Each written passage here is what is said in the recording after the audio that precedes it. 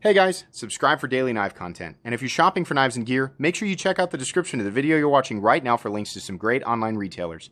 There's also individual links for knives that I personally recommend. Thanks! What's going on YouTube? Metal Complex here, and today I'm going to be sharing with you guys my top 15 favorite XL or extra large folding knives. This list is not based on, oh, it's great for the bush, or it's great for batoning logs. No, don't care about any of that. Just from an enthusiast perspective, me just enjoying large folding knives for one reason or another. Some of it is based on some carry, and some of it's just based on, my general interest in it. Some people don't like these screen-recorded episodes, and that's perfectly fine. Just know that I have physically reviewed every single knife on this list, so if you don't like this and you want to see me handle the knife, all you have to do is type in Metal Complex, the name of the knife, and then you can get a full comprehensive review, which is going to be better than anything you'd find in a top 10 list anyway. What is XL? What is that? Is there like a specific definition? There must be, right? No, there isn't. Ask a million different people, you're going to get a million different answers. For the sake of, consistency in this video, and just because it's my list and I have my own preferences, it's anything over 9 inches. But if you travel real quick right down into the comments section, you're going to get a whole bunch of billies down there telling you that it's 15 inches or more because they have XL hands and they need you to know. That's going to be the most cliche comments down there in the comment section, so feel free to have a gander. Anyways, yeah, that's all this list is. Some of these knives are available, and some of them aren't. These lists don't always consist of knives that are available. If they're available, they're going to be listed down below, right? Some of these are stupid expensive, too. It's just after everything that I've handled, there's certain really large knives that I like that cost a lot of money, and other XL knives that I like that don't cost quite as much. So that's what's going to be here. Also, the Cold Steel Espada Large and XL are not on this list. Yes, they are knives. Yes, they are large. I'm not really interested in them. Sorry. That's just the way it is. A Cold Steel that is on the list, however, we might as well start off here. Number 15. By the way, these are in order, so number 1 will be my absolute favorite. This is the Cold Steel SR1 in G10 and S35 VN. This one's the Tanto that also comes in a clip point blade. These guys are 9.375 inches overall. That's just reading off of Blade HQ's side. I think I measured it at something similar when I did the review. This is a massive, thick boy. 190 thousandths on the spine. It's got the Cold Steel Triad lock. Look, Cold Steel makes a lot of crazy stuff. They make a lot of practical stuff, right? This is kind of in between. It's crazy in terms of thickness and size, right? But is this a knife that I would actually take out with if I was going to go camping, like, for a couple of weeks? Yeah, definitely. I know there's also, here's the second most cliche comment. If you really needed that big of a knife, you really should be using a fixed blade. You should be using a fixed blade. Thanks for letting us know. We've never heard that before. Nobody has ever said that before. It's the first time we've ever heard that. Thank God you were here to explain that to us. Sometimes we just want the extra, the extra capability of a more robust blade, but willing to sacrifice the maybe totally unnecessary extra durability that you would get in a fixed blade for the convenience of it being a folding item. That's why, right? Are these still overkill? I mean, the Triad lock is overkill in its own way, right? We could argue this a million different directions for a million years. Not interested. Love this knife, though. Really, really cool. And you can still pick this up for $150, or for whatever reason, the Tanto version is like $190 or something like that. There's something. I'll leave links for this guy down below. There's also a light version that's ATR 13 MOV and injection mold plastic for like $60, that's probably the more reasonable version for sure. Moving on here, absolutely, Cold Steel Formax. This thing is even more insane. This borders on the line of totally, actually totally unnecessary, right? This is where the fixed blade argument actually does come into play. Almost any scenario I could imagine where you might need this knife, you probably do actually just need a fixed blade, because this thing is so big. The fact, this thing is 10 inches, massively thick, big curvature of the handle, big tall blade, right? It's almost just as convenient to carry a fixed blade, or just as inconvenient to carry a fixed blade as it is to carry this. But I still like it. That's the thing. I think it's worth reminding everybody. These knives don't have to make sense in any practical way for me to enjoy them. If you've watched my reviews, I do come at those, from a practical sense. I try to imagine a scenario where I might use the knife, might carry it, who it's going to be good for, who's going to... But listen, I'm a knife guy, just like you guys. Sometimes we just like stuff that's ridiculous because it's ridiculous, right? Here's a great example, the Formax. Now, Cold Steel has a lot of other stuff that is ridiculous, but it's too ridiculous, right? It just doesn't appeal to me. The Formax, this one in particular, does. This guy was expensive. I think this was the US version. There was also an Italian version. There was one that was like $2.99, and then there was one that was $3.99, and then now they have the Scout that's much less expensive, and you can check all that stuff out down in the description. Not every version is available, but I'll leave it down there. Yeah, big boy. Moving on here, absolutely. One that I do carry and I do find a lot more practical for an XL knife. This is the Microtech SOCOM Elite. Manual coming in at 9 inches. They also do an automatic version. I've talked about this knife into the ground on my channel. The only thing that I don't like about it is that it's tip down carry. Tip down's the best. Tip down's the best. You folks who carry tip up, you don't know what you're doing. Whatever. I don't like tip down. I just don't. But everything else about this knife is amazing, including the sound that it makes. Periodically, I've seen the automatic ones be available. The manual ones, for whatever reason, just haven't been available. I will link it so that no matter when you're watching it, you might be able to drop down there and pick one up. I'm sure hoping that they'll come back in stock. These are US-made knives coming in at about $285. I do personally own this knife, and like I said, carry it, use it. I love it, definitely. Moving on here, another knife that I own and carry. This is the Microtech Combat Troodon. This guy coming in at, I have all this stuff written down. There we go. Well, Blade HQ lists it at 9.5 inches, which is silly because at least a quarter, probably almost half an inch of that is the glass breaker on the back. I'd say this guy's more like 9.1, maybe 9.2 inches overall. In any case, it's still huge. It's also an OTF, automatic knife, out the front automatic knife, which has its own cool factor. XL OTFs are just wonderful to me. I love because the springs in there are so powerful, right? If you've never handled a true Microtech, right? Not talking about Raven Crest or freaking, Dragon Talon, whatever, it's all from China, right? No, not those. No, an actual US Microtech automatic knife. I'm making so many people mad. I'm sure. How dare you? My Ravencrest Tactical is a wonderful... Whatever. Enjoy what you want. That's fine. But these are the real ones, right? These are the knives that all of those other companies are, riding the coattails of. That's what's happening, right?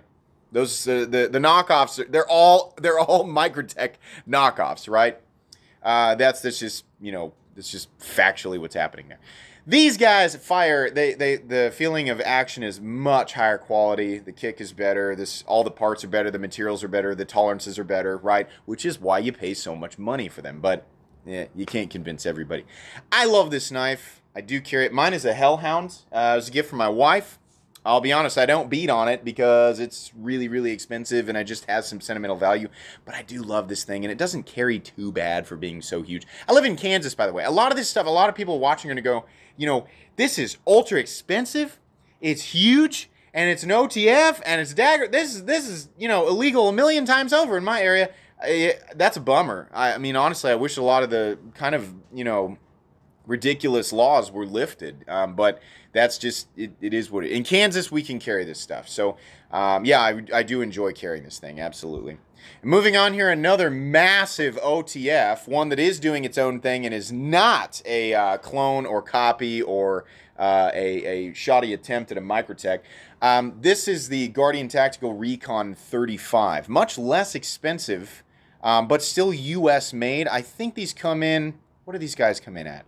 350, 370 bucks, something like that. The biggest double action OTF that I have ever held, and also the hardest firing. These guys come in at 9.75 inches overall. They're also incredibly smooth because of the bearings that ride on the steel plate underneath the switch. The switch is also a better shape versus Microtech and some of the other Benchmade OTFs and just OTFs in general. The shape is just better. It's made more for the human thumb. These things are ridiculous. They kick like a shotgun. It's amazing. These things are awesome. Really, really like these. I place it a little bit higher than the Combat Troodon. ALMAX and aircraft aluminum on the scales. Moving on here, another OTF. There's a few OTFs and a few regular folding knives in here. The Microtech Dirac Delta. This is a long, slender, or more slender OTF than like, you know, the Recon 40 or the Combat Troodon. And the firing switch is on the face. That's really, really cool. Not only does it feel a little bit more natural, your thumb is already in the right position when you reach for it in your pocket, if you think about how this is up against your leg, right? You also get to enjoy real symmetry with the shape of the blade, the shape of the handle, right? The position of the firing switch. I love this thing. I sold my personal one to a patron, but I'm not saying that I won't ever pick one up again. If I ever find one with bronze hardware and a bronze blade, yeah, I think I might pick that guy up again. These guys also have a reasonable price. The little guy is only like $280. This guy's like $350. Pretty good price for a Microtech. You generally, at this size, you generally see them go well over the $400 mark. But now the Dirac Delta's got a great price. This is usually 204p steel, which is an analog to M390 or 20CV, and again, aircraft aluminum. These guys are periodically available, so I'll link them down below if I can find them. Moving on here, yeah, the Strider SMF. Unfortunately, nobody can get this hardly ever right now. Periodically, they do drop at places like Monkey Edge, maybe some other places, right? We see them here and there. The Strider SMF, the large guy, not the SNG. This guy's 9.25 inches overall. For Hinderer fans, this is Strider's XM24. I love this thing. What I don't like is that they use one solid piece of G10 and then they sort of block. It's got a blocky attachment to the titanium side. I really wish that these were full tie, or at least had a steel liner underneath the G10 scale like Hinderers do, but they don't, so whatever. The main reason that I enjoy this is because it's got the Spyderco-esque opening hole, and it has that amazing forward choil. But the blade to handle ratio, it's just whatever. I don't need to have a 1-to-1 ratio between the blade and the handle, right? That I can understand why some people are, more attracted to a knife that has a 1-to-1 ratio or a great blade to handle ratio, right? I just don't care. I'd rather have, options ergonomically to move my hands around, right? Not that I'm necessarily getting into so many different situations with my knives that I need to be able to, have a tactical advantage, right, in my grip. But I do like it, and honestly, so many of you are going to be able to agree with me. When you're just sitting there on the couch with your knife, and you're just, you just kind of going over it and holding it in different ways, right? It's kind of, I don't know, it's kind of therapeutic. So I like the different hand positions, right? It makes it interesting, and it also makes deployment, I don't want to say dynamic. It's just interesting, the different positions you can put your hands to deploy it, use it, whatever. I also appreciate the aesthetic. It's got a weird butt end. The pocket clip's not always in the best position, depending on if it's a performance series, right? Honestly, I don't know if performance series SMFs have the pocket clip mounted up in the corner. Strider aficionados will be able to explain that down in the comment section, so feel free to fill in gaps. Anybody, fill in gaps wherever I'm wrong about stuff. I'm not, my ego's not so big that I can't be corrected. I expect to. I need to be corrected.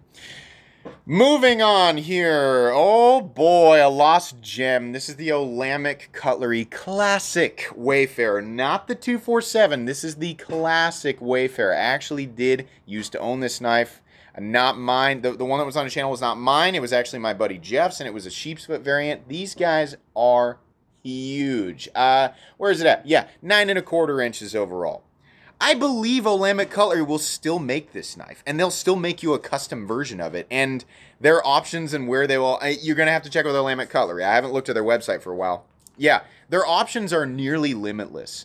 It's going to cost you a lot of money, but as far as a custom knife goes, their prices are pretty good. When I say pretty good for a custom knife, you're in the high hundreds. You're in the, I want to say these guys probably start out at 600, 700, 800, right? It's a lot of money for a knife. But if we're talking about a true custom folding knife, no, it's not, right?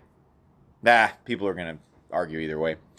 This thing is awesome. The flipper tab's awesome. The handle profile's awesome. Contoured scales, right? They generally use a super, well, they do. They use super high-end materials. This looks like probably, well, it's definitely a titanium bolster. Back then, people were like, "You using GP knives photo? Are you sure that's okay?" Yeah, they're one of my, I've got an affiliate program through them. If you open up the description, one of the links will take you to GP knives. It's fine. Yeah, I love the blade shape. They've got a bunch of different blade profiles, different, how they do the bolsters, inlays, right? I've seen them use like lightning strike carbon fiber and Mokume and a bunch of different stuff, right? Just like the profile, like the lines of this thing. Ergonomically, it's a dream. It is a big fat boy, though. It's very thick, and just the presence of it is so in your face. It's just, that's the way that it is. I'm not talking Medford Praetorian thick, but it is big. Definitely. I got a lot of enjoyment out of this thing. The flipping action is incredible. Anybody who's handled an Willamette cutlery, whether it's from the past or it's a modern one, is probably going to tell you the same thing. These are excellent. I miss them. I'm still not, there's still a part of me that wants to have a custom Wayfarer Classic built for me. Even though that this knife was much more a thing in like 2013, 2000, I think, somewhere around there. Yeah, still super cool. Moving on here, of course, the Microtech Halo 6 is the generation they're on right now. This is a single action OTF, coming in at 10.55 inches overall, reading from the specs. This thing is huge. You push that button, that preloaded blade. Remember, this is not a double action OTF. It's a single action, which means that blade is under constant massive tension. Double action OTFs are under a little tiny bit of tension all the time, but nowhere near what this is, right? Anybody who's been on the inside of these, understands what I'm talking about. You push that button and it's going to fire. The movie scenarios where they hold an OTF up to a solid surface and push the button, it goes right through. That is, for the most part, BS. Most of the time when you see that, they're using a double action, right? That's not what happens. The blade just derails, right? That's movie nonsense. This guy, though, there's not a lot. It doesn't come off the it doesn't disengage from the thing that's keeping it attached to the spring. No, the spring just keeps pushing it. So I don't know. If you held it up to a watermelon, would it go through? I don't know. It would definitely puncture it. The watermelon would need to go to the hospital. Let's put it that way. These are very expensive. They're incredibly rare. I will link them down below. They arrive at dealers in small bursts, small batches. Maybe if you're really looking for something like this, maybe you'll get your hands on one. I think they start at $700. Possibly more. I don't know. I haven't looked into the Halos for a while. I just remember I handled a Hellhound Halo 6 here this last year. So you can check that out if you want to. Moving on here, yeah, the Medford Marauder. This thing is a gigantic, very simple frame lock. It is stupid thick. This is the original Marauder, not the H-frame, not the MIDI. No. 1/4 inch on the spine, 3/16 on the titanium. The exact same dimensions that they use for the big boy Praetorian tie.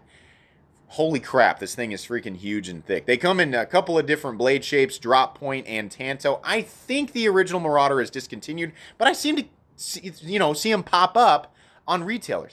I know that you can get different variants of the Marauder right now. I will link it down below. This is a full US semi-custom knife. Not a production knife. No, it is a semi-custom knife. There are machine elements and hand elements in this knife. A lot of people are like, I don't like Medford because they use D2. They use D2 steel. They use CPM D2, not regular D2. They use CPM sometimes. But here lately, it's been S35VN, 3V, and S90V if you go to DLT Trading. Honestly, yeah, if you're going to pick up a Medford, that's generally what you're going to see out there, right? But if you do see a D2 one, it is CPM. Crucible Powder Metallurgy D2, which is a totally different beast than regular D2. It is not the same D2 that's on your RAT 1 or RAT 2, right? It's not the same thing. That's ingot form D2. But anyways, yeah, just gigantic, thick, massive, overbuilt. Why would anyone want a massively overbuilt knife? Don't you guys know that the cutting geometry is, not going to yield a super pleasant slicing experience? Yeah, I know. I don't care. I find an odd joy in a big, chunky sort of brick blade, right? A folding pry bar, whatever you want to call it. I know that this is not going to make the vast majority of my cutting tasks more. It's not going to be the most convenient object by a long shot. Don't care. I just like the. I like the craziness, the insanity of the gigantic brick that it is. Right. The other thing is that people who finally do handle a Medford knife all come to the same conclusion. This is why I hear people say this. Right. They feel substantially more luxurious than they look. It's not apparent exactly what it is that you're paying so much money for until you get it in hand. Then they break in so smooth. Oh, God.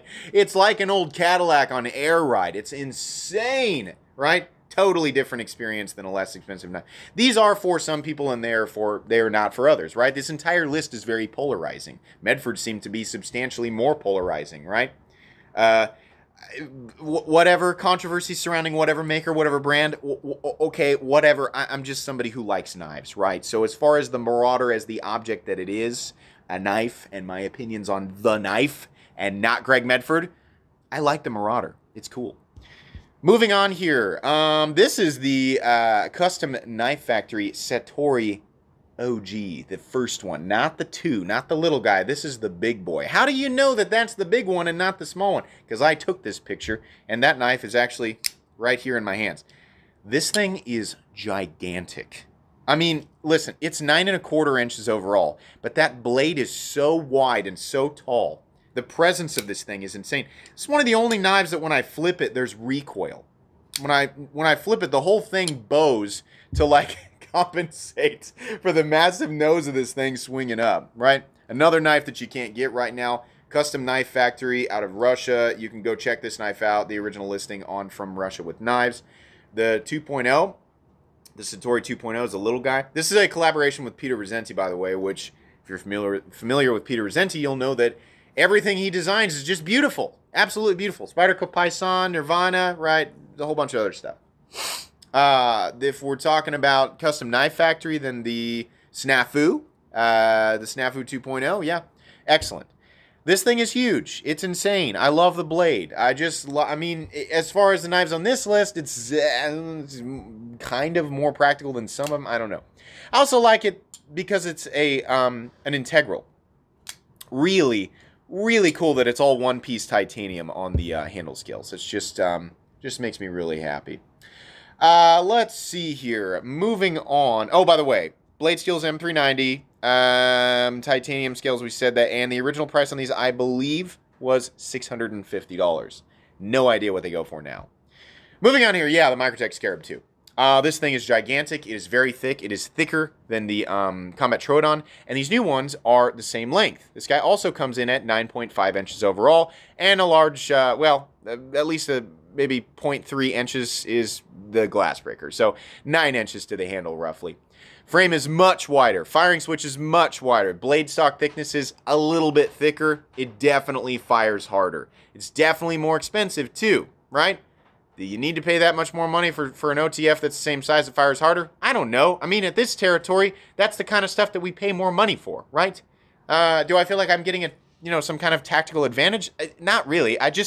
This is just cool. What do these come in at? Between $500 and $550. It's really hard to find them right now. If I can find at least a listing that's sold, maybe if it's sold out, I'll put it down there in the description so you guys can click on it. Maybe it'll populate as soon as if more come in, right? Newer ones have the TrackTech inserts. I don't think they have double springs. I think they did some prototypes or some early runs of this that have 2 springs like the old one. I think that the current runs of these have just one extra robust spring, right? Whatever you think of, that's what you think of it. It is what it is. The Blade Steels generally M390. I'm sure we'll also see 204P and LMAX periodically, which is what you see with Microtech. I love the fact that there are no tri-wing screws on this guy, or no proprietary screws. That's excellent. These are actually Torx screws. This is definitely, alongside the Recon 40, the most satisfying OTF in existence. Hands down. This thing is epic. Moving on here, of course, the Hinderer XM24. It's like an XM18 that you gave more steroids, right? Because the XM18 is already a knife on steroids. Are you sure that's an XM24? That's a Harpoon Spanto, and they've never done that. Nice eye. This is the brand new Knife Center exclusive XM24 Harpoon Spanto. Holy crap. Yeah, I ordered one. It should be arriving very soon. These are 20 CV now, and they also have the tri-way pivot system, which is ridiculous that something like this is running on bearings, but it is, yeah. And you can also switch out phosphor bronze or nylon. It's all in there. I love Hinderer knives. If you don't know, I love Hinderer knives. I have a playlist called Hinderer Knives that's got like 60 videos in it. I'm a huge Hinderer nut. This is definitely one of my... I own this knife. I own, I'm about to own another one here, but I do own a Spanto XM24. Absolutely love it. Fit and finish on these guys is excellent. These come in at $600. It's pretty pricey. 175 up from the 3.5-inch variant. Is it worth the extra money? I mean, if you just really, really love big knives, right? Yeah, it's thick behind the edge. It's thick on the spine at 190 thousandths. Titanium's thicker, right? But you have the modularity, right? Pivot and all the screws and the pocket clip and the LBS and the filler tab and all that stuff. You can switch it all out. And parts are readily available at sites like DLT Trading, which I'll link down below. So yeah, it's wonderful. Moving on here, of course, yeah, I have to, the Medford Praetorian tie. This is like the granddaddy, ultra, mega, super overbuilt beast, right? 9 inches overall, even though I measured my own personal Praetorian tie, which was from a long time ago. You can check that video out if you want. I measured it at like 8.8 or 8.9 inches. Maybe I was just off. Apparently, it's 9 inches overall. That's really not the standout feature here. It is so big and so thick that it actually doesn't look like a 9-inch knife. It looks like it's shorter than that. It's just the blade is so tall. The spine, just like the Marauder. Now, I'm not talking about the T. The T is a thinner one, right? The tie, the TI, is the thick boy. Much more expensive. Not really sure why it's so much more expensive, but it is. And listen, it doesn't matter what I bought one, right? So, I mean, me complaining about it's trivial. But the spine is a 1/4 inch thick, and the titanium scales are 3/16. But because this thing is so tall, that's where the presence is, right? It's just a gigantic freak beast of an object. Just like the Marauder, you're going to see periodically CPMD2, S35VN, and 3V. I don't think I've ever seen DLT Trading do an S90V Praetorian tie, but they have done the Praetorian T and the Praetorian Genesis, which I will link right down below because you can definitely pick those up. What do these guys start at? $1,200. That's crazy! It is what it is, guys. It's been that way for a long time, and he's still selling them. So, the T is less expensive. Those come in at, what, $600, $700 from DLT. Genesis, same thing, right? Get some enjoyment out of that, but if you really, really want the extra thickness, that's what you're going to have to pay. Unless you're willing to go on the secondary market and find one, I think you can actually get them for substantially less than what they go for brand new on the secondary market. But yeah, it is what it is. Moving on here, the number one XL knife. In fact, one of the craziest knives that I've ever handled. Also one of the most expensive knives that I've ever handled. This is the Sharp by Design, Brian Nadeau, Sharp by Design, Arch Nemesis folding dagger. This thing combines everything that I love about large knives with kind of the fantasy ridiculous element, but then the execution of it is so masterfully done. The flipping action is unlike anything I've ever felt, thanks to their lipped, it's not a traditional detent ball. It's a lip of steel that they use underneath, and the blade is pretty thick, 190 thousandths, and it is definitely 4 inches, perhaps a little bit longer. So for a dagger, which you would think would not create that whole, kind of mass, like swinging feeling. No, actually, with this one, the combination of that blade and their detent system, the action it's Nirvana. It is insane. Not the Spyderco Nirvana, like the definition Nirvana. Incredible. Titanium scales. We have oftentimes micro texturing on these. Come in a million different forms. They're not available right now. They might be more available in the future. You're probably going to pay base price. You're going to pay $1,500 up to around $4,000 depending on what it is you want, right? These are custom handmade knives in the United States. They are masterfully done. I've never handled something that was this precision. This is, to this day, from every angle that I can come at, this is the single most incredible knife I've ever handled. There's even a milling pattern on the blade sometimes, which is definitely not something that I see. What's that inlay material? This is the one that I handled. You can check this video out on my channel. That's uranium Raphir Noble. It glows. Pretty cool. I like that a lot. There's a lot of different material. This thing is just insane. It is... What do these come in at? 9.5 inches overall. Yeah, this knife ruined me.